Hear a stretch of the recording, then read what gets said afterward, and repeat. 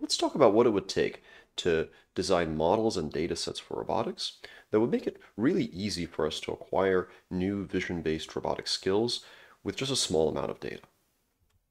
Outside of robotics, we can build classifiers, detectors, and other kinds of machine learning systems with very little data by effectively employing pre-training. Classically, the way that people have approached pre-training is by training a very large model on a large data set, like ImageNet for example, and then maybe cutting off the top few layers, and then using a much smaller data set of examples for whatever weird task they want to solve to train those top layers. And this is referred to as pre-training and fine-tuning. More recently, even more effective methods have emerged where if you train a large enough model that can somehow be prompted or can somehow be conditioned on a task, such as a language model or a clip-style model, which is a vision language model where you can supply a textual string describing the task, then perhaps you can acquire tasks with only a handful of examples or even just a single textual description. Now, to support all of this, the data needs to satisfy a few criteria. It needs to be diverse enough to support new tasks, and it needs to cover a significant enough portion of possible inputs so that for whatever new task the user might want to solve, the data already kind of covers that domain. The model also needs to support some functionality. It needs to be able to actually train on all this diverse data. It needs to be flexible enough to be repurposed for new tasks, and it needs to provide some kind of zero-shot support, ideally, because that would provide for the quickest way to acquire new tasks. So what would this look like if we were to try to apply this by analogy to robotics? What kind of data set would we want and what kind of model would we want so that we could solve new robotic tasks in our own setups with just a small amount of data? The data needs to be diverse enough to support my own new robot. Maybe I have a weird robot, maybe it's a variant of something in the dataset, but it's very unlikely that the dataset is full of data from exactly the robotic platform I have. It needs to cover a significant portion of the behaviors that I might want. Maybe it doesn't have exactly the same behavior, but it should cover similar enough things that it's feasible to generalize. The model needs to be able to train on all this data like before and be flexible enough to be repurposed to new tasks. And it would be very nice if the model could perform at least some things in zero shot well enough to at least provide initialization, maybe just to initialize exploration for RL, for example. So maybe some possible criteria we could imagine is that the data should contain behaviors from many different robots, because it's pretty unlikely that I'm going to have exactly the same kind of robot as in the dataset. It should contain many different tasks, because I probably want my robot to do something new rather than just repeat something that was seen before. And it probably should contain many different environments, because it's very unlikely that the setup in which my robot will be operating is going to be exactly the same as the setup seen in the data. The model needs to be conditioned on some notion of a goal, like a goal image or goal text, so that it's easy for me to quickly adapt it to a new behavior. Even if it doesn't succeed in zero shot, I would at least like it to provide a good initialization, maybe to bootstrap exploration for RL. And the model needs to be well suited for fine-tuning with different methods. So probably I do want to supply a little bit of data to fine-tune it further, maybe some demonstrations, or maybe I would like it to fine-tune autonomously with reinforcement learning. And these are things that would be really nice for the model to support. And I think it's really worthwhile to think about what it would take to do this for real. What it would take not just to provide a proof of concept that pre-training for robots works, but to actually produce a data set on a model that any robotics practitioner could load up the weights, run it on their robot, and immediately out of the box get some kind of result, which they could fine-tune further. The thing is, if we can enable this kind of functionality, we might not even need to immediately collect a giant data set the size of ImageNet. See, the thing is, unlike other domains like computer vision and NLP, robots do collect their own data. So if we can provide some initial functionality, maybe it's okay to start small and then keep growing if we can just push all of the additional data collected by these robots that use this model back into the data set. And that's actually a capability unique to robots. So with something like the CLIP model or a large language model, you really need to give it all that data up front, but maybe with this it's enough to just get something that will give that added value so that everyone wants to initialize with it, and then push the experience back into a centralized data set. So today I'm going to tell you about a few things we've tried that I think represent some steps towards this direction. I don't think we've actually constructed a full thing that satisfies all those criteria I've outlined, but perhaps some of these things I'll tell you about provide some signs of life that such an idea could work. First, I'll tell you about the bridge dataset and a project we did recently called Pretraining for Robots, or PTR. This is still on a single robot, but it does have many environments and many tasks. It's not conditional on a goal, but it is very centered around the notion of fine-tuning with a small amount of data for a new task. Then I'll talk about another bridge data project which focuses on goal conditioned RL. Still single robot, but now it's a model that can be prompted in zero shot to perform a new task, and then further fine-tuned from there if its behavior is not satisfactory. And lastly, I'll talk about a very recent project we did called General Navigation Models, or GNMs, which is a navigation project where we collected data from a very wide range of different robots and showed that we could generalize in zero shot to entirely new robotic platforms in many different environments. It's debatable as to whether this represents many tasks because the tasks are all navigation, but the model is goal conditioned and can solve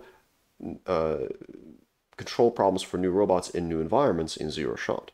We haven't examined fine-tuning yet, and that's of course something for future work. But let's start with bridge data and pre-training for robots. So here's a problem we can ponder.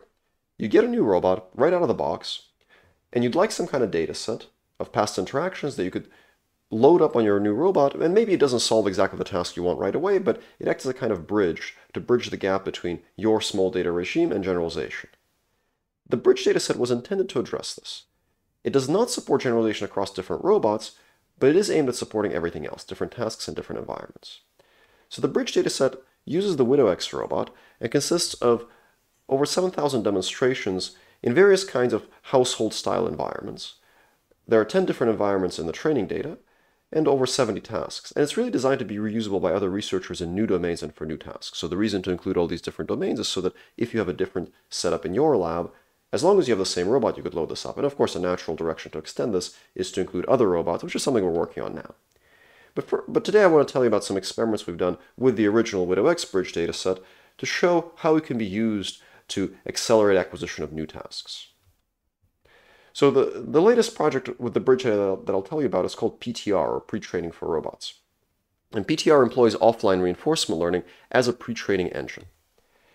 So the idea is that there are these different tasks in the bridge dataset, and we're going to train a single model that receives the robot's image and a one-hot encoding of the task. The last entry in the one-hot encoding will be reserved for the new task. So pre-training will train on all the entries except for the last one using the bridge dataset. And that's going to be pre-trained with offline RL using the bridge dataset to solve each of these tasks. And then we'll get a small amount of data for the new task. For now, it'll be demonstration data, and we'll get on the order of 10 demonstrations. Very small, not nearly enough to solve the task in zero shot. And then we'll fine-tune. During fine-tuning, we'll actually still mix in the bridge dataset into each batch so that we don't forget. So some portion of the batch is reserved for old data, and some is reserved for the new task data. And the new task gets to use that last entry in the one-hot conditioning vector. So that's the setup. It's very simple. It's basically using offline RL, in this case CQL, to pre-train, and also using offline RL to fine-tune for the new task.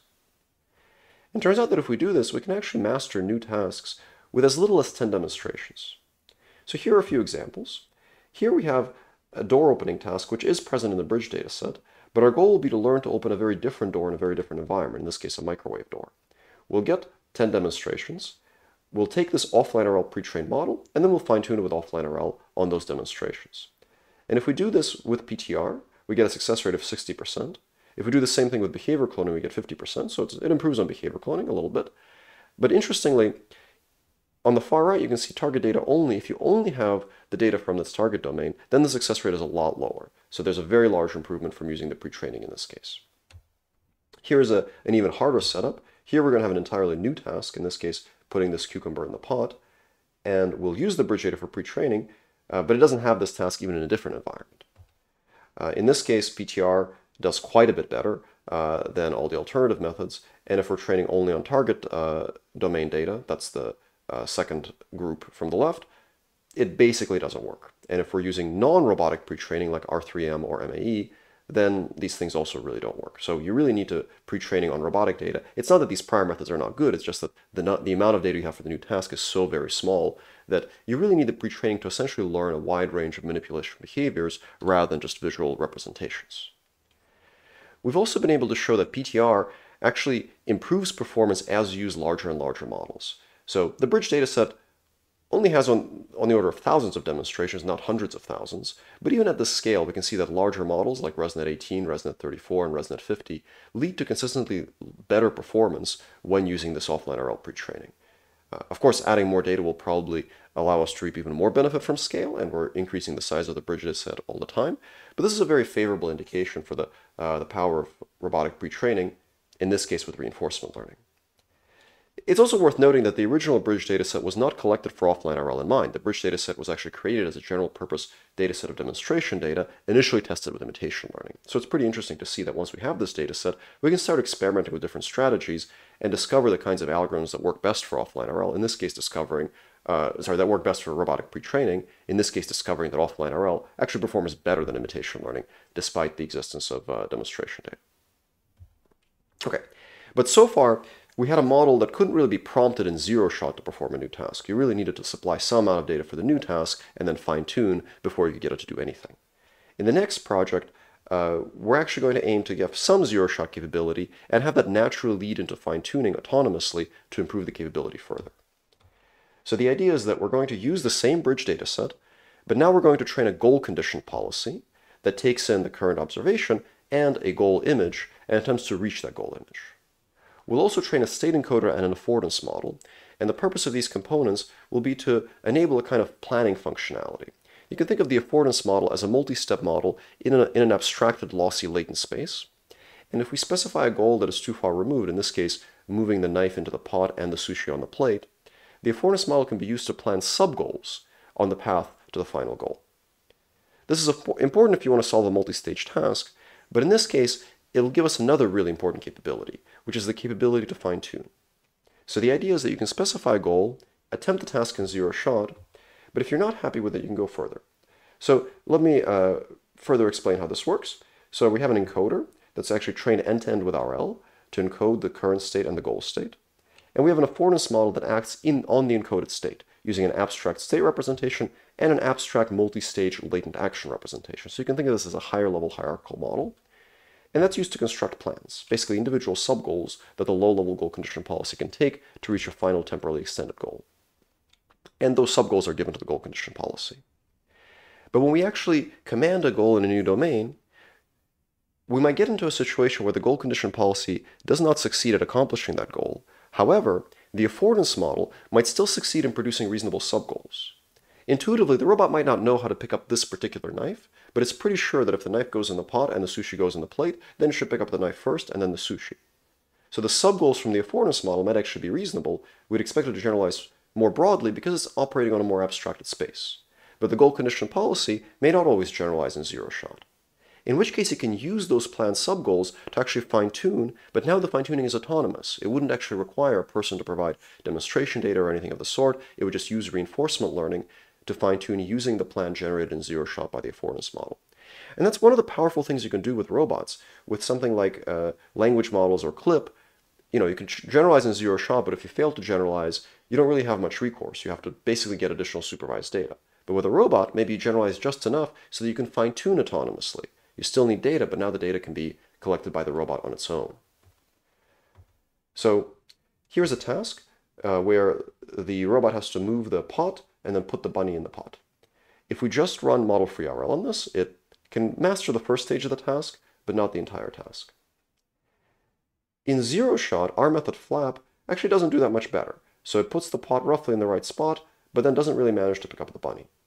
And you can see that the robot is trying to do the right thing, which means that the affordance model did produce the right subgoals. You can see the gripper almost mimes an action where it tries to put the bunny in the pot, but hasn't grasped it. So it's really a failure of the low-level policy, not the affordance model. Which means that after autonomous fine-tuning, the robot can actually perform the entire task at about 75% success rate. So that's pretty interesting. We got into a situation where we can specify a task in zero shot, and we can further fine-tune, and the fine-tuning is actually autonomous. Here's another task. Place the sushi on a plate and drop the knife in the pan. Again, model-free RL doesn't really do the task. Out of the box, flap can do part of the first stage, but then after fine-tuning, flap can do the whole thing about half the time. All right, so far everything was on single robots, but let's now talk about multi-robot training. And here we're going to go into a navigation setting to see if we can train one policy to control many robots. Now, of course, training one policy to control many robots for navigation is arguably easier because all of these navigation tasks involve first-person observations, and even though the robots might be different mechanically, they're all going to be driving robots that can, go forward, left, and right, that sort of thing. So we did choose the navigation domain intentionally because it gives us a gentler introduction to multi-robot learning. The question we posed is, can we create a data set and model that can generalize in zero shot, to control entirely new robots. So the setup is that, very much like in FLAP, we have a goal condition policy. So the policy is going to take the current observation, OT, and a goal image, OG. It's going to featureize both of them using a MobileNet v2 encoder, and then it will predict the temporal distance to the goal, basically the number of time steps, and the action to take to get there. And it will actually use a shared abstraction for the action space for all of the different robots we train on, which is going to be essentially a waypoint in the inertial frame of reference. The model additionally takes a little temporal context, labeled here as the embodiment context. That's not nearly as fancy as it sounds. All it is a concatenation of several recent frames and the actions that were taken. And so you can basically think of it as a little bit of a history. And that will be used by the model to determine the capabilities of the current robot that's driving. So if it sees that the robot is driving very quickly or if it's taking sharp turns, it can infer what type of robot it is. And that'll be really important for generalization. So the tasks are all going to be goal-reaching tasks. We're going to specify a goal with an image, again, just like in FLAP. And if the goal is very far away from the current location, we'll actually use a graph search procedure. So we'll build a topological graph using images we've seen before in this environment. We'll use this single model to construct edge weights in this graph. So it's not a spatial graph. There's no GPS location or anything like that. It's just entirely made out of images. And the general navigation model is what's going to provide edge weights on this graph. We'll do a graph search and then navigate to the first node. This kind of topological graph approach has been studied pretty widely in image-based robotic navigation, so this is not a new contribution of this work. We're just using it to enable this model to navigate to faraway goals. But the key thing that we're testing is, can we get this one model that will generalize in zero shot to entirely new robots? So we're going to train on 8 different data sets, which contain 6 different robots. And these robots really range quite widely in terms of their size and capability. It includes full-size ATVs, it includes a legged robot, the Spot, the Warthog, which is a larger ground robot, the Turtlebot, which is an indoor robot, the Jackal, which is a smaller outdoor robot, and even a small-scale RC car. So and the range and speeds is also enormous. So the full-size vehicle drives at 10 meters per second, the Turtlebot drives at half a meter per second. So there's a lot of variability here. And then when we train this model on all of these robots combined, we're going to try to generalize in zero shot to entirely new robots. Now the model doesn't get anything except for that little temporal context to tell it what robot is driving. It's entirely trying to generalize across all the robots. There's no domain adaptation, no special transfer, pure generalization. The resulting model can do some pretty remarkable things. So we can introduce a little bit of, I guess, physical damage. So here there's a stick stuck in the tire. If we just do open loop control, the stick causes the robot to veer off course. But if we use our model to control the robot, it'll generalize to the tire damage simply because the robot with a damaged tire just looks like a slightly different robot. So if you generalize across robots, then you can manage it. Here, we took a Turtlebot robot and we mounted the camera at multiple different heights. And this does produce pretty significant variability in the images that the robot sees. But because the model was trained on many different robots, the camera placement on the ATV is certainly far more different than this, then with all 3 camera placements, the robot has no trouble navigating to the desired goal image. And perhaps most surprisingly, we can actually generalize in zero shot to fly a quadrotor. There were only ground vehicles in the training set, but as long as you restrict the quadrotor to fly at a fixed height, despite the difference in the camera observation, the camera shaking, and all that stuff, it actually generalizes just fine without any additional fine-tuning. So just to conclude, I talked about how we could move toward general datasets and models, and of course, the story is not complete. Ultimately, what we would like to have is this setup where you get a new robot, you take it out of the box, and you can just load up some dataset, some pre-trained model to act as a bridge to bridge the generalization gap, get it to do something in zero shot, and then fine-tune from there, hopefully autonomously. The thing is, if you can do that, and people start using this kind of model, and you can collect the data that they gather during the autonomous fine-tuning, then the size of the dataset will grow and grow. So perhaps unlike in other fields, you can actually start small and grow from there, as long as you hit some initial critical mass to make the model useful. As long as you contain behaviors for many different robots, different tasks in different environments, as long as you can condition on some notion of a goal, and your model is well suited for fine-tuning and generalization. Thank you very much for listening.